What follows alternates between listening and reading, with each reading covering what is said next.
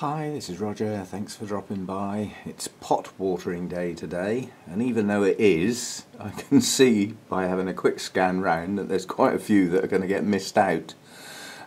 It just is that time of year. I don't like leaving my frequency too long because there will be some pots that will have dried, and I don't like them staying dry for too long.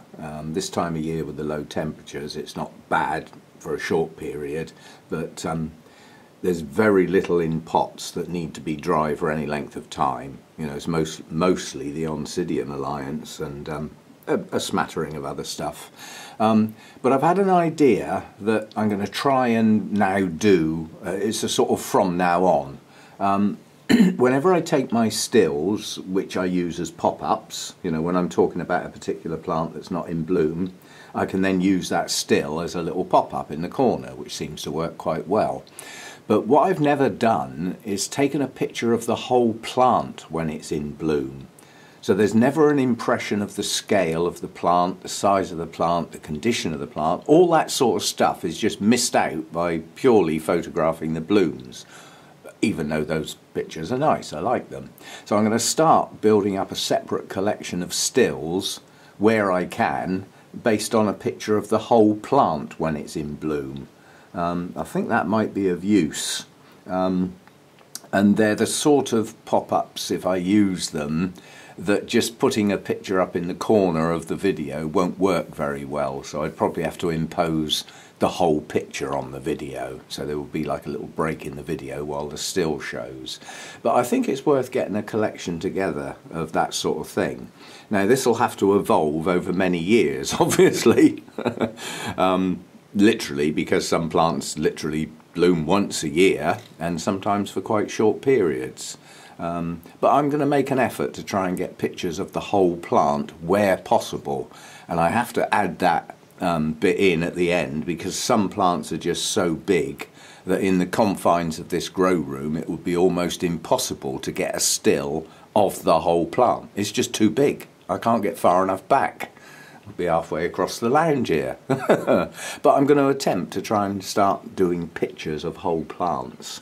And as I'm going round today, I've got some things I need to do, and time is getting on. I've got a talk to do, not to an orchid society, it's to a horticultural society, and that's in February. Now it might sound a long way away, but to get a talk together, you know, it's going to creep up on me.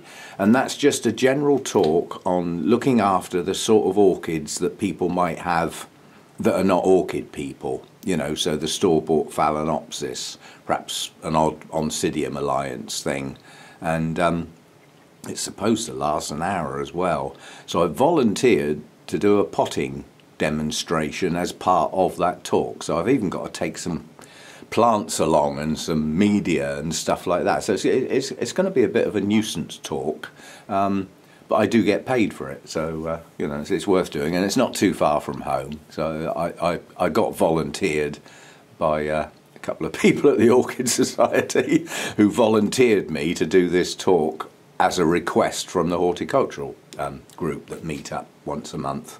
So we've got that to come. I've got my Dendrobium talk to do, which I need to start getting some clips together for. And at the moment, I've actually got three Latoria types in bloom, one and two about to bloom. So I want to try and get like a group clip of those while they're in bloom. So, and all of those are in pots. Well, one's mounted, but the rest are in pots. So, you know, I've got a fair bit of filming work to do. What I'll probably do is, as I'm filming for various reasons today, I can always butcher the clips together to make a video for YouTube. So it'll be a bit of a mix, but that's the plan for today anyway. So, and it looks like we've got a bright sunny day, so I've got the light in here. And I need to take advantage of that because it looks like this is the only nice day we're going to get for some time again. It gets a very cold start, quite a hard frost. You can probably see the white on the shed roof. And it's then going to go back to wet and windy, so there goes the light, you know. So filming at this time of year, I have to take advantage of the light. So I got a hell of a mixed day today, and well, basically I need to get on with it. The other thing, in the description of this video, I'm going to put a link to a video that somebody gave me the link to in a comment on my previous video, and it's basically one of the best quality videos of an orchid show I have ever seen. I mean, this is a massive show, but it's quite a long video, but if you're interested in seeing probably the world's most spectacular orchid show, take a look, and it's a very well produced video. So take a look at that. And in the meantime, I'll get cracking. Little bit of sad news. We've had this in our shot for so long now, it's like part of the furniture. But as you can see, the first bloom, top left, is just starting to go. Now this spike opened over a period of about 10 to 12 days, I think. So that's how long it will take to fade once the first bloom goes. So we've probably only got about a fortnight left of this beauty, which will be a shame, and it will be sorely missed. But, you know, now might be a good time to try and get a still of that plant. But think about it.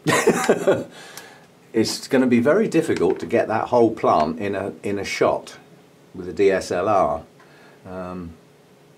Very difficult. You know, I've got roots and plant, and then spike hanging off to the side. So you know that. Anyway, I'm going to try and do some of those shots today while I've got blooms on some of the plants, because there are quite a few fading. The old Sotoanum is not long for this world now, as far as the blooms are concerned. Oh, and my little recently acquired Twinkle crossed back with Sotoanum is opening. I haven't had a chance to have a proper look at this yet. Oh look, I can just about catch a little bit of light there. Now these are tiny little blooms, and I won't be able to do a close-up. I'll do what I normally do, start a long way away and bring the camera closer and closer until at such point it will go out of focus. But we'll see how close we can get before it disappears and into a blur. That's not bad. And these are attractive blooms. They're going to be fragrant, but the inside of these blooms is absolutely stunning. It's like a mixture of red and yellow, quite bright, and a lovely sort of peachy colour. Peachy pink, I suppose you could call that. And although I know the camera doesn't pick these sort of things up, it's sparkling in the light. Looks like somebody sprayed tiny little glitter all over it. So this is good. This is beautiful. So I'm pleased. And that was a present. That was a gift from Christine, a member of the Orchid Society. When I went to Rithlington, obviously I had to organise the minibus and get everybody on it and count them all on, count them all off, all that sort of stuff. So this was a present for organising the trip. So greatly appreciated. And these are stunning little blooms. And probably too soon to get the fragrance yet, but it will come. You know, it's Twinkles are fragrant, and the Oncidium Sotoanum that we've just looked at is highly fragrant, so these will be fragrant. And it's got a good number of spikes on the plant, a good number. So we've got lots to come here, but these are the first to break open. Right, I got work to do. I'll add some clips on the end of this to take it up to a, well, not too long, but and I got to get the DSLR out and you know, get my black cloth set up and all sorts of stuff going on today. So it's going to be a long day for me, but I'm going to treat it as a plodding day, not a rush. I've got nothing else to do today apart from work out here. So we'd better start. I thought I'd better film this one. It has got more buds to come, but at the moment it's the only bloom, and I really can't remember how long it lasts. So I thought we'd better catch that while it's open. That is now how it opens. The top sepal does curve over the top, the other three and the two petals go flat. So it does open quite flat. But as a coelogeny bloom, it does actually open up quite well. And that is Coelogeny Moriana Magnifica Brockhurst. And it was an awarded plant, so, and quite honestly you can see why. It's just a stunning bloom. Large too. I'll catch these two as I go past, as there's something to say about each one. This is the Miltonia Sunset that had quite a bad dose of fusarium, and I videoed the treatments. They're all in a separate playlist if you want to have a look, but looking at the size of the new growths when that treatment was done a while back, not too long ago, these new growths are now pushing on quite well. Yeah, so I'm pretty confident this is going to recover. We've got 3 pieces in there effectively, all of which have 2 bulbs and a new growth. It's in a nice confined pot. The new growth should start their new roots soon. All the pieces had some roots, but not brilliant. And this is some Miltonidium, although I think that's changed. But it's Peter Comp. And this is going to be out of the pot. It's 2 pieces in a large pot. Now, I've really got it in my head now. I do not want any of my Oncidium Alliance in large pots. They don't seem to grow such good roots. They can grow into a larger pot, but not starting out. Now, both of these pieces have already got some aerial roots, but just checking at the base, we've got a new growth starting here. So we'll have that out. And the new growth on here is just showing as well. Yeah, so both these pieces are coming out of the pot. Clean the sheaths off. The reason for that is that in ideal conditions with the relevant humidity and everything, these sheaths would probably stay quite soft and allow roots to push through them. But in a not perfect environment, the sheaths can get quite hard and woody, and they will force roots to grow upwards like this. And then they never reach the media, and they normally end up just drying off and dying, so that they serve no purpose. So get these sheaths off. So that's a kitchen time, so that can go to one side. Now this is another one off out into the kitchen. This is one of my Sherry babies, and as you can see, it's right on. Again, this is 2 pieces. This is something I won't do in the future, but when you take older bulbs off of a large plant because there's just too many hanging around, you often end up with 2 pieces because you take away the piece where it branched, leaving 2 pieces. So that's what happened here. But I've got a nice new growth coming on this piece, and this is a relatively new growth. This is its new growth, in fact, starting to mature. I don't know whether it's going to bloom or not. It may do. But the important thing is round the back. So the reason this is going out in the kitchen is, although that's not soggy, it needs coming off. And quite honestly, on this particular piece, I think all 3 of these bulbs are on this piece round here. So I want to get this out and get it into 2 separate small pots and clean up the back end and get the sheaths off so any new roots can come down in the pot. So that's another one out for the kitchen. It'll just be one session when I do it, and it'll be quick. I thought we'd have a look at this one because it never gets filmed because it lives right up the back of the shelf. I think this is Chrysotoxum. Yeah, Dendrobium Chrysotoxum. This particular plant comes from an area that would get a wet-dry season. Yeah, not a wet-dry cycle, a wet-dry season. And at this time of year, this would not be getting a lot of hydration as such. It's not a true winter rester. It's not one of those that you completely withhold water from, but you can reduce it right down. And how much feed you would give it would purely depend on its state of play. Now this pushed up 3 new growths, major disturbance because it got repotted. Didn't have an excellent root system when it was repotted, but it's made up for that this year. I'm more than happy with its root system now. But this was a new cane. That's a bit shorter than it should be. And these 2 are new canes, also a bit shorter than these. but I know this plant was grown in lower light levels than it would normally require, which would end up reaching for the light.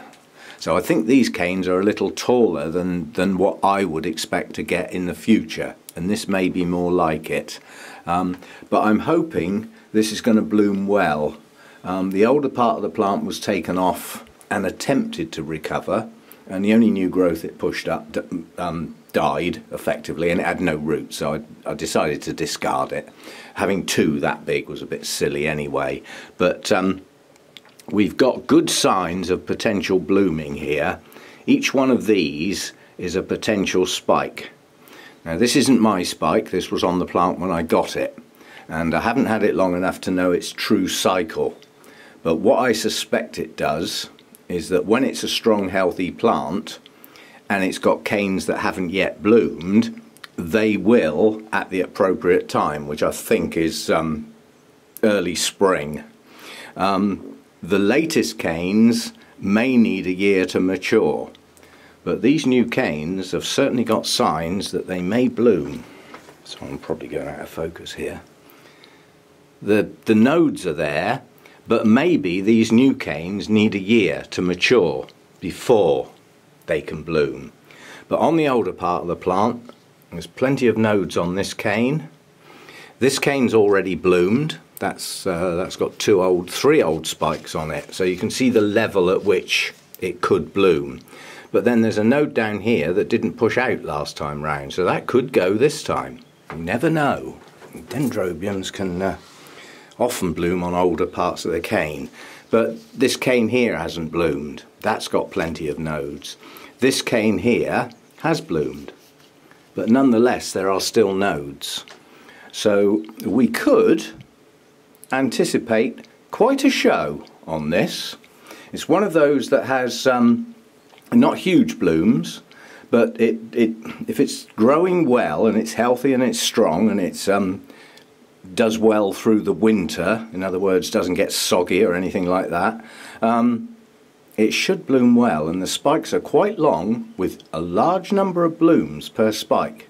They're not long lived, unfortunately, but with any luck, if this does bloom, I want one of two things. I either want a mass showing at the end of March, ready to go to our 60th anniversary show, or I'd prefer it had a staggered blooming so that the blooms are around for a lot longer. Because if you get a mass blooming on a short-lived blooming plant, it's only there for a couple of weeks and then that's it for another year. So that can be spectacular but short-lived. And sometimes it's better to anticipate many blooms over a much longer period, but not all at once. But I haven't had it long enough to know what this is going to do yet, but it's certainly a large mature plant now. It's got its strength in it, it's got a hell of a root system underneath it now. I see no reason why it shouldn't bloom. How well it blooms we'll have to wait and see, but that's next year sometime. Just thinking about it, next year's not actually that far away, is it? Done all your Christmas shopping yet? And then I got sidetracked. What I wanted to say about this is this would have a drier winter. So it's one of those, you know, if you read up on it, it'll probably say keep drier in winter. But it's got an ER on it. It doesn't say keep dry in winter. This doesn't come from a place where it would get no water. If that was the case, it would be deciduous. And it isn't. Yeah, just that little thought. It's the same with virtually all dendrobiums. You could say across the board, drier in winter. But that doesn't mean dry. You know, I mean, if you think the Latorias come from the New Guinea area, they don't get a lot of rain in their winter time, but that doesn't mean to say they're not getting any moisture. The humidity's incredibly high. You know, and you've got morning dew. The temperatures are a little cooler, but not a lot. So it's not a proper rest. It's not deciduous forest type rest where the light really goes up like that and the rain does go right away, and because it's a deciduous forest, it's going to be quite a bit cooler in winter. This isn't one of those. It's one of those in-between ones, so drier in winter. And what I meant to say was, that's just had a good soak. Well, that's not drier in winter, is it? But yes, it is. This hasn't long been repotted, and it's in large Orchiata bark that doesn't stay wet long at all. So all I've done is hydrate it. In a couple of days that'll be dry again. And I'm watering my pots on around a 6 or 7 day cycle. That won't get watered next time. So that's drier in winter, but not dry. There's a difference. So with this one, I'm keeping it hydrated. It's not getting a lot of food, if any. It depends what I'm up to. You know, I mean, this gets watered in the same cycle as the Oncidium Alliance. Well, they do get fed. They're on a continuous growth cycle. So this one may get some food now and again, even though it's finished growing for the year. But it won't get much. None of my feed levels are that high in the winter. But anyway, you know, watch your dendrobiums. You know, they'll all probably say drier in winter. But it's just because the rains have eased right off doesn't mean to say the plant's really dry, and it really doesn't necessarily mean it's going to need chilling. And you usually find that those that hold their leaves over many years do not need to get cold, although they may need to get a bit drier in winter. So it's just trying to differentiate. And this should hold its leaves many years, probably 3, maybe even 4, before the canes become totally deciduous. So, not too dry. It'll dump its leaves if it gets too dry, and it'll also dump its leaves if it gets too cold. It's not that type. Anyway, that's that monster out of the way. And I just thought I'd add on, that's why we don't get to see it very often. It's right at the back of that shelf and has many plants in its way, and it doesn't get watered on every run. But look where it lives. Yeah, for a part of the day, that's in full sun, straight through the glass. So it's getting as much light as I can possibly give it. And with that light coming through that glass, it warms the plant a bit. Hence the water in the pot. The transpiration rate, loss of hydration through the leaves, during this period now is high. It's going to lose quite a bit of moisture till that sun moves round. So it needs some down there to replace it. Yeah, so that's where it lives, right up the back, right against the glass. Good light. And if you don't bloom, there's going to be trouble. Okay, I'm going to cut this video off now, but before I sort of end it, as I was going through watering today, which you haven't seen all of those clips, there's quite a few more to go into another video for another day, but I have put quite a lot to one side. That's a kitchen session. For those of you who are new, the mention of the word kitchen in my videos means either repotting and or mounting.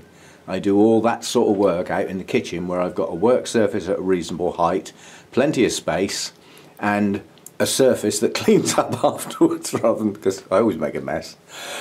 Yeah, so if you ever hear me talk about kitchen time or a kitchen session, it means I'm going to be doing some repotting or potting up or mounting. So just for those who are relatively new. Before I end the video, I'll find a little clip of music to go along with it.